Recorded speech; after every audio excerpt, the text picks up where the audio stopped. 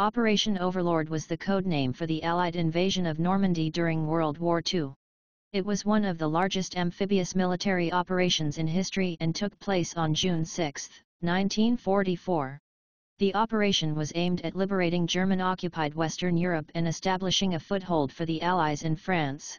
Under the overall command of General Dwight D. Eisenhower, the Supreme Commander of the Allied Expeditionary Force, the operation involved a combined force of over 150,000 troops from the United States, Great Britain, Canada, and other Allied nations. The invasion force included airborne troops, naval vessels, and an extensive array of supporting aircraft.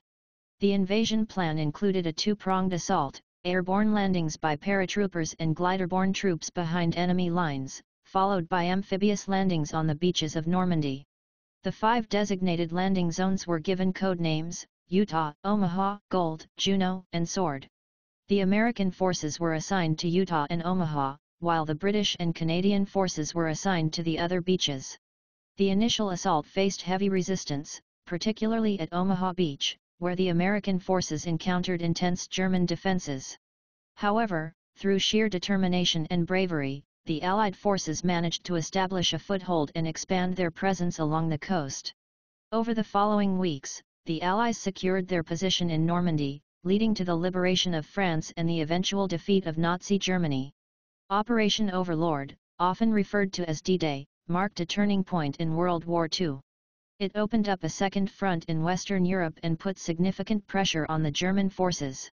The successful invasion paved the way for subsequent Allied offensives and ultimately led to the Allied victory in Europe in 1945. On June 6, 1944, as part of Operation Overlord, the largest amphibious invasion in history, American forces landed at Utah Beach. The objective of the Utah Beach landing was to secure a beachhead and establish a foothold in German-occupied France. The assault was carried out by the U.S. 4th Infantry Division, supported by amphibious tanks and naval bombardment. The landing at Utah Beach faced relatively light resistance compared to other landing zones, mainly due to the topography and the initial confusion caused by the parachute drops that occurred inland. The troops quickly overcame German defenses and successfully secured the beachhead. Utah Beach played a significant role in the success of the overall D-Day invasion. It allowed the Allies to establish a base for further operations and provided a vital link between the other landing zones, particularly Omaha Beach to the east. Today, Utah Beach is part of the Normandy American Cemetery and Memorial. The site includes a museum, exhibits, and memorials dedicated to the American soldiers who participated in the D-Day landings. Visitors can explore the beach, learn about the history of the invasion, and pay tribute to the soldiers who fought and sacrificed their lives during this pivotal moment of World War II. Omaha Beach is a historic location situated on the coast of Normandy, France. It gained worldwide recognition as one of the landing sites during the Allied invasion of Normandy on June 6, 1944, also known as D-Day, in World War II. The beach was a crucial part of Operation Overlord, the largest amphibious assault in history, aimed at liberating Western Europe from Nazi Germany's control. Omaha Beach was assigned to the American forces, specifically the United States Army's 1st Infantry Division, also known as the Big Red One, and elements of the 29th Infantry Division. The beachhead was heavily defended by German forces with fortified positions, obstacles, and mines, making it one of the most challenging landing zones on D-Day. Despite facing intense German resistance, the American forces managed to secure the beachhead through incredible bravery and sacrifice. The landing at Omaha Beach resulted in substantial casualties, with many soldiers losing their lives or sustaining injuries. However, their resilience and determination ultimately led to the successful establishment of a foothold that played a pivotal role in the overall success of the D-Day invasion. Today, Omaha Beach is part of the Normandy American Cemetery and Memorial, a tribute to the American soldiers who fought and died during the invasion. The cemetery honors over 9,000 servicemen, most of whom gave their lives in the D-Day landings and subsequent military operations in the region.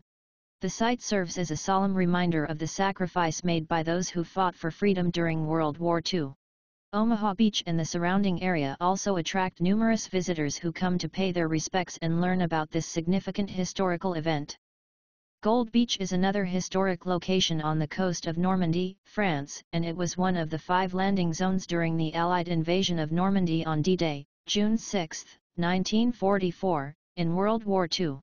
The beach was assigned to British forces as part of Operation Overlord. The objective of the British troops landing at Gold Beach was to establish a foothold, secure the beachhead, and push inland to link up with other Allied forces. The landing was carried out by the British Army's 50th Infantry Division and elements of the 8th Armoured Brigade. They faced significant challenges, including obstacles and heavily fortified German defences, but managed to overcome them with strategic planning, amphibious vehicles known as Hobart's funnies, and the support of naval and air bombardments. The initial assault on Gold Beach was divided into several sectors, codenamed Jig, King, and Item. The British forces faced determined German resistance but were able to establish a solid landing zone and quickly push inland. The 50th Infantry Division fought its way through strong German defences and achieved its primary objectives by the end of D-Day. Gold Beach played a vital role in the success of the overall D-Day invasion, as the British forces successfully linked up with the Canadians landing at Juno Beach to the east and the Americans landing at Omaha Beach to the west.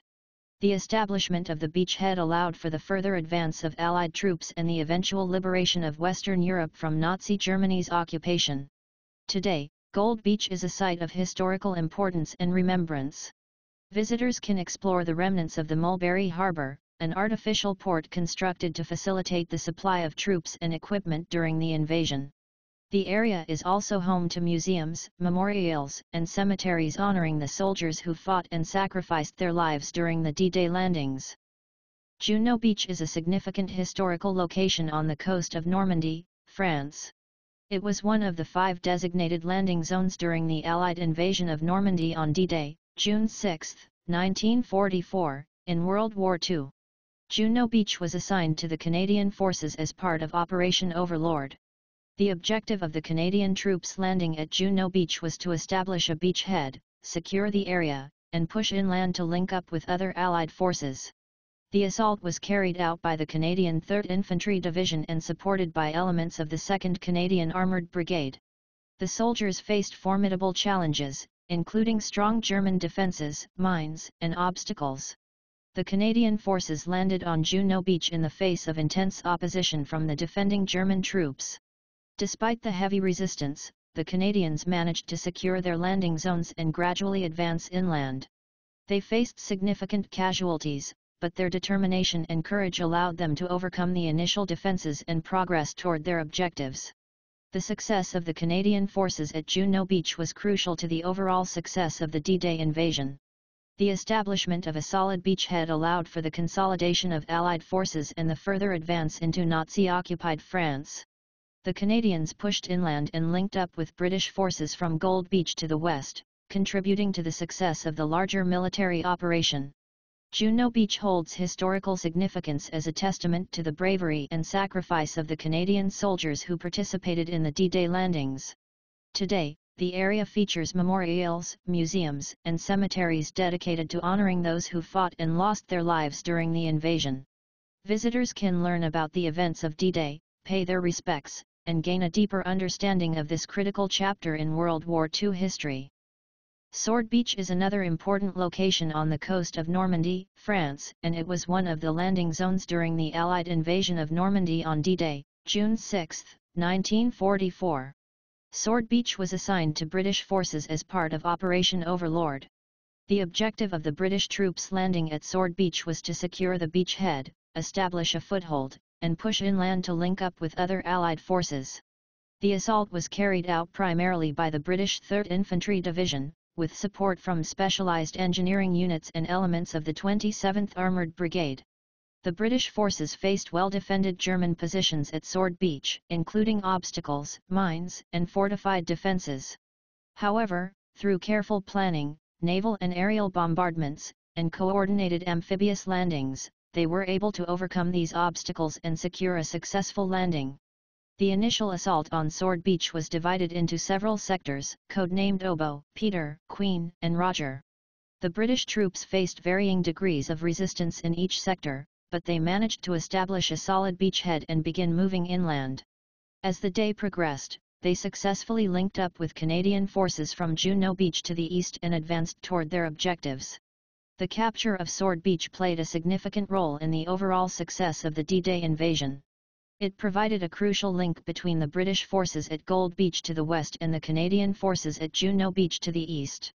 The establishment of the beachhead allowed for the further advance of Allied troops and the eventual liberation of France from Nazi occupation. Today, Sword Beach serves as a site of historical remembrance and reflection. Visitors can explore the area and learn about the events of D-Day through museums, memorials, and nearby cemeteries. It stands as a testament to the bravery and sacrifice of the British soldiers who fought in the pivotal Battle of Sword Beach. The aftermath of D-Day, the Allied invasion of Normandy on June 6, 1944, had significant implications for the course of World War II and the eventual liberation of Western Europe from Nazi Germany's control. Here are some key aspects of the aftermath. Consolidation of beachheads. Following the initial successful landings on D-Day, the Allied forces worked to consolidate and expand their beachheads along the Normandy coast. This involved securing the captured areas, fortifying defenses, and establishing supply lines to support further operations. Breakout from Normandy. After securing the beachheads, the Allies launched a major offensive to break out from the Normandy region. This offensive, known as Operation Cobra, began on July 25, 1944, and aimed to create a gap in German lines, allowing the Allied forces to advance further into France. Liberation of Paris. As the Allied forces advanced through France, they liberated Paris on August 25, 1944. The liberation of the French capital marked a significant turning point in the war and symbolized the impending defeat of Nazi Germany. Allied advances and German retreat. In the months following D-Day, the Allied forces made substantial progress, pushing the German forces back and liberating large parts of France and other occupied territories. The German forces faced significant losses and were forced into a retreat. Battle of the Bulge. Despite the Allied advances, the German forces mounted a counter-offensive known as the Battle of the Bulge in December 1944. It was a desperate attempt to halt the Allied momentum, but the German offensive was eventually repelled, leading to further losses for the German army. Surrender of Nazi Germany. The relentless Allied advances, coupled with other military campaigns on multiple fronts, eventually led to the surrender of Nazi Germany. On May 7, 1945, Germany officially surrendered, effectively ending the war in Europe. Cost of D-Day. The D-Day landings and subsequent operations resulted in significant casualties on both sides.